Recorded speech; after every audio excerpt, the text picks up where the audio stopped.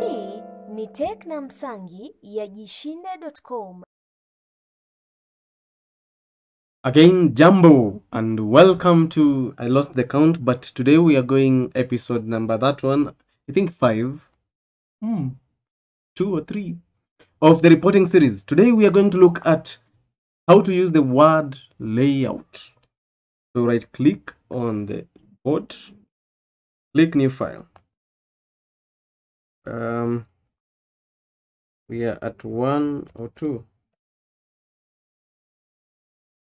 1 or 2. Customer, let me say, I want to send a customer monthly report. Okay, maybe our business monthly report. We want to be sending this to our customers, but the name is too long. Business report. Let me just say the business report. We want to use a word layout so that we can be sending it to our customers periodically or every month. It means we'll have to create an email function, but not in this episode. It's out of scope. Business report. So I'm sending it to our business report, how we have performed, but we want it to customize it to a customer, to give them maybe their name and all that using the word layout. So we'll change the user category to report and analysis, and say the default RDLC default layout will be RDLC because we don't want to use the rendering now.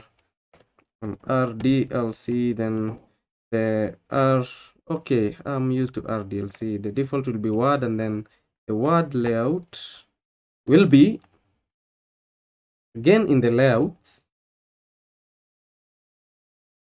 we'll have business report.docs. So this is how you specify the word layout. The file type is docs, so you say the business layout.docs.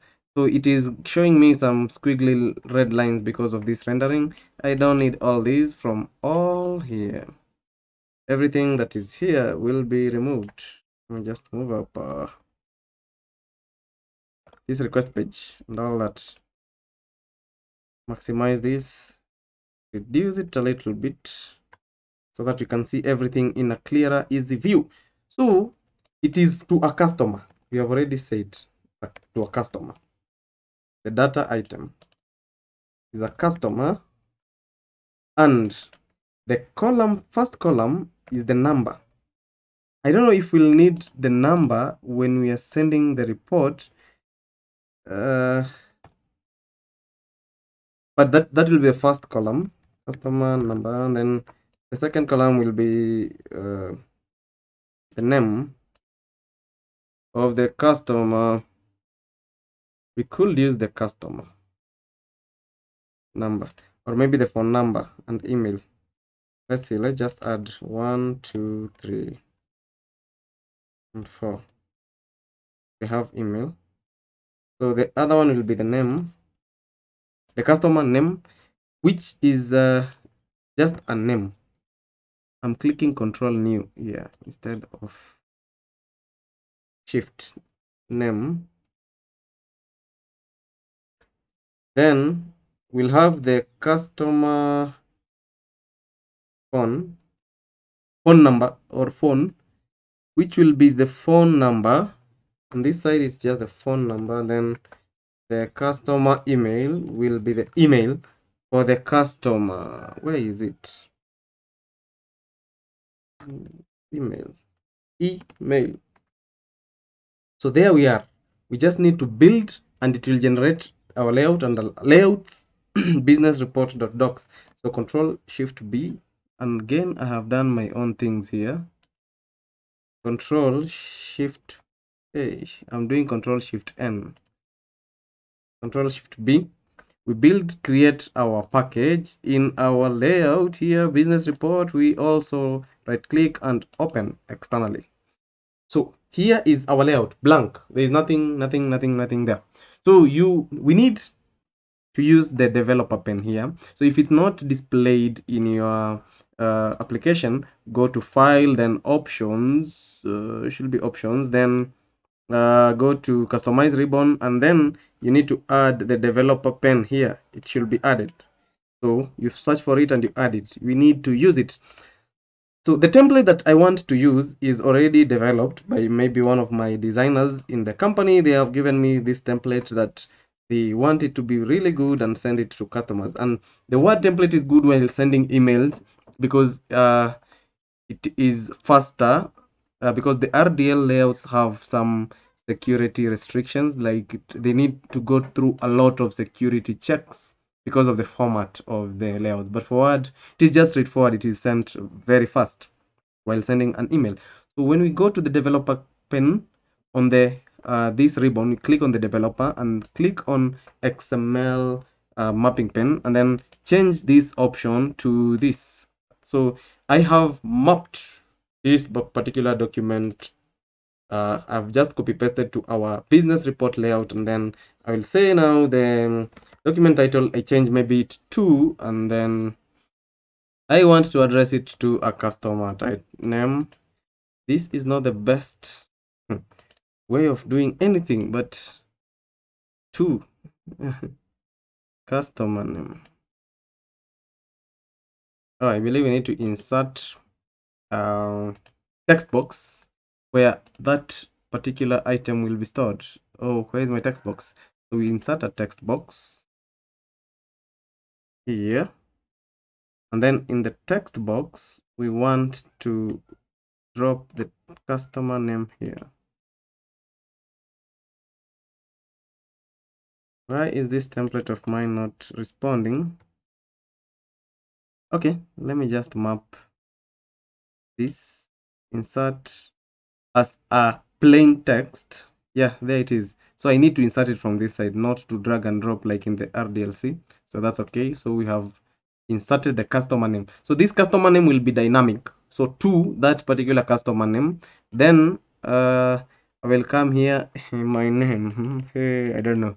So we'll call it maybe, okay, Tech Namsangi.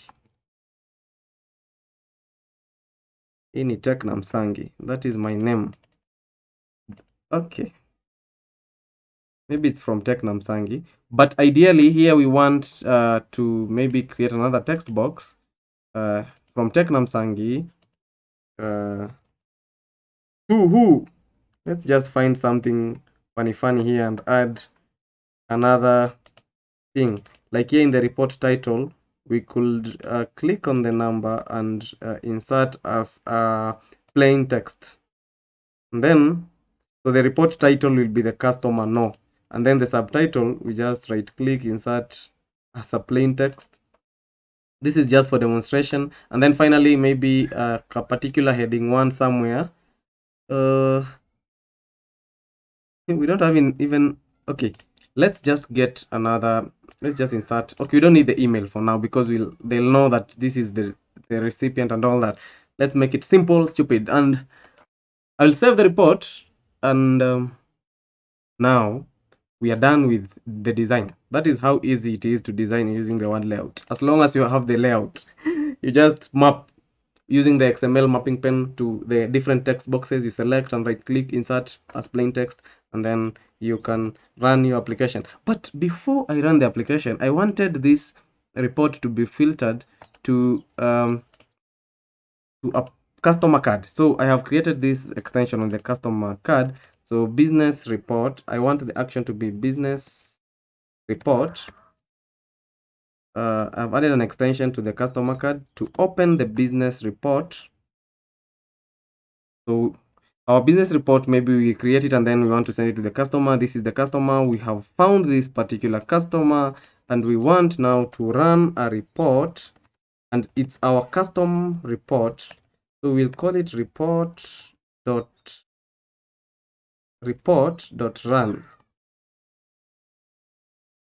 And then the name will be, come on, it will be report of now business report. The request page should be true. That is usually the second option, and then it should not print automatically. But again, it should filter to that particular customer. Then we close this. So when we open the customer card, that is when we'll be able to see this particular layout. I hope it works well. So I will just go straight to run it. Boom, boom, boom. So let's wait for it to open, and then we will log in.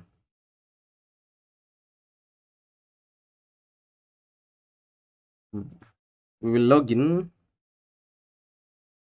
here, and we open one particular customer.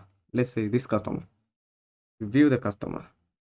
So we'll find our business report here under related. So we want to open the business report and preview it. And let's see what we have done with our word layout. Yes, there we are. So to sports furnishing. Maybe I didn't format it well because this it's not having a bold, this text box from Tech Namsangi. And then where is the customer number? Oh my goodness, one of the most horrible reports. This customer didn't have a customer and all that. But this is how we can be able to easily and fastly create a word report layout. And you see, you get a beautiful report from your word layout to your machine. And so I think that's it for the word layout reports. The next report or the next layout that we are going to check will be the Excel reports. So I hope you stay tuned in this next series of episodes. I'll see you in the next video. If you enjoyed this video, make sure to like, subscribe, and ring the notification bell so that you don't miss the next one.